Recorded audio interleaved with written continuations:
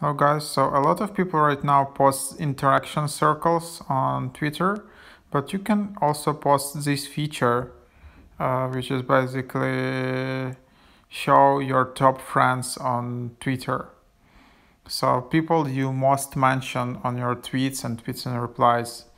So to do that, there is a tool called affinitytweet.com. It's a free tool. Just sign up with your Twitter account and then you have feature on the left menu which is called Top Friends.